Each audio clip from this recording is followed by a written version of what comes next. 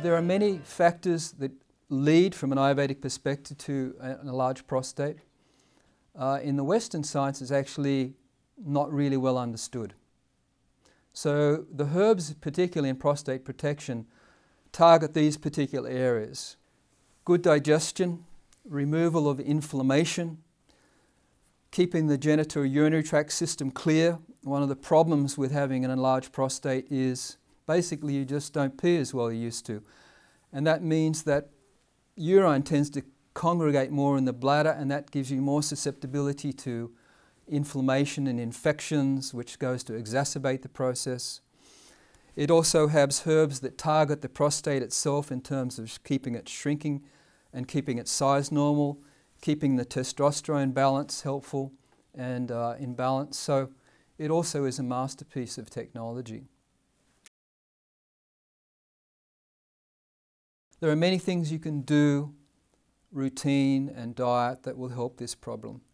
As I said, one of the main problems with prostate enlargement is our routine. Make sure that if you sit a long time, for instance, if you're at a computer or in your meetings all day, that you get up regularly and walk around. It's very important that you release the pressure on this apana vata, as we say, in that particular region. The other one is always don't suppress natural urges. If you have the desire to go to the bathroom, then you need to go. Always attempt to avoid all the urine out of your bladder, as I said, because if urine tends to stay there, if you're in a hurry and you don't pay attention, you can get bladder infections. Eat a diet that's rich in fruit, nuts and seeds, whole grains. These type of foods tend to nourish the prostate.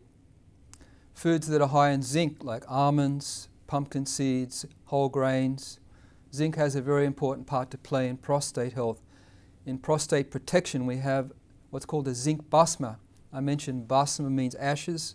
So we take a natural form of zinc and we turn it into a very easily assimilated form that targets the prostate.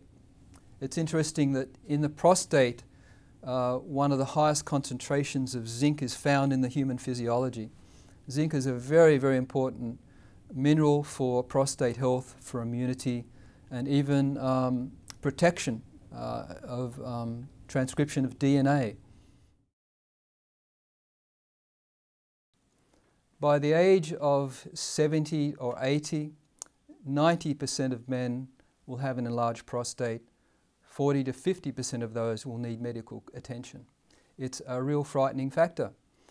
Now, one of the reasons for that is, we can talk a lot about the herbs in terms of their performance and how they affect the physiology, but Ayurveda is a holistic approach to health, particularly Maharishi Ayurveda. So we also have to look at the diet and the lifestyle of the person as well. We don't just give someone a herb.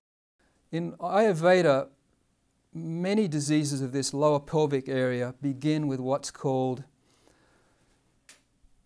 inability to deal with natural urges.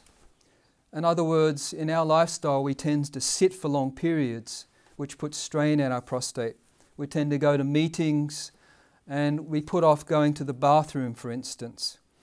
We sit in our cars for long periods in traffic, which is also not good if you really need to go to the bathroom. It puts pressure on that whole area, what we call apana vata, which is downward moving vata. It's a subdosha of vata which governs all downward moving and includes all the organs of the male reproductive system, elimination system.